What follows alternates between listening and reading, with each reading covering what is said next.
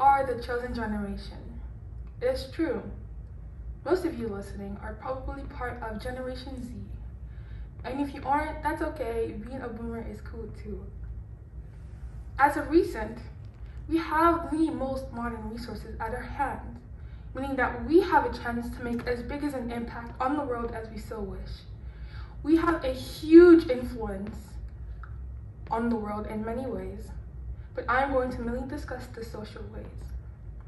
In this 21st century, we have seen and experienced so many new developments in our world in terms of self-expression and freedom of speech. So we can look to these past developments to further our understanding of our world. So in this talk, I'll give examples of people in the past who have done great things for the advancements of the community with the recent technology of their time, and I will extrapolate ways in which we can emulate these people to help our generation, but to also leave a lasting legacy for the next. So, most of us probably have something that they're passionate about, that we love to do, whether it be singing, baking, dance, writing, doing a sport activity, anything like that.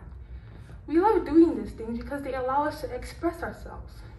They give us a chance to voice our opinions and our thoughts and show the world a deeper, more intrinsic understanding of who we are as a person and what we ultimately wish for. Our artistic endeavors allow us to show a word or glimpse of ourselves, and art is such a great tool for advocating because it can be in so many different forms, traditional or not, and it can relate to many people. Now, one person who I believe is a minstrel of self-expression and passion through art is the Nigerian musician Fela Kuti. Now, to give you an insight into who he was, Fela Kuti was born in 1938 and he died in 1997. He is most notably known for his music Afrobeats, which consists of jazz, traditional African music, and Brazilian funk.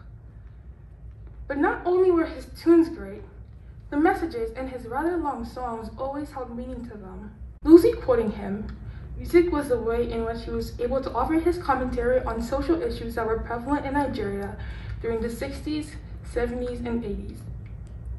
Now, the lyrics of his songs mostly consisted of mocking and evaluating society on many of issues such as religious integrity, colorism, and military and government corruption. But while these problems seemed big, the simple lyrics, often stating matters in an obvious, profound tone, was enough to sow the seeds of conversation that are still being held to this day. Fela was a man who was never afraid to show his beliefs, and we should be the same. We should always do what we love, our passions into creating the world a better place, helping people, and ultimately questioning our current environment to make it better for the next. Now, another person was a big advocate for social change in his time was Muhammad Ali. Now, as many of us might know, Muhammad Ali was once considered to be the greatest boxer in modern history, winning the World Heavyweight Championship 3 times and defending it on 19 different occasions. Whenever he entered the boxing ring, he fought with such tenacity. He was so physically lyrical, using speed, agility, and power more coherently than anyone had ever done before him. Now, Muhammad Ali is one of my personal favorite athletes, but not only because of his gusto in the boxing ring, but outside of the boxing ring. When he was fighting, he fought with his muscles, but outside, he fought with his words. He was not only an athlete, but also a social activist, advocating for many issues in the United States, one of them being, the most notable, being racial equality.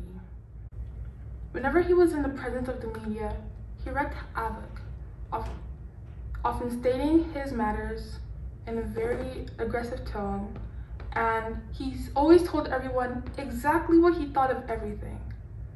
His methods of speaking were very unconventional, but they worked at the time.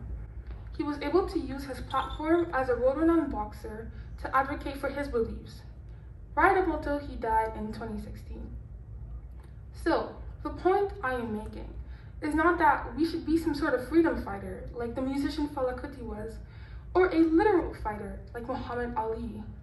I'm simply stating that in order to make a change as we still wish, we have to be fearless. As Muhammad Ali once said, "He who is not courageous enough to take risks in life will accomplish nothing. So don't be afraid. Speak up, let your voice shine out through your passions, and create change." Thank you.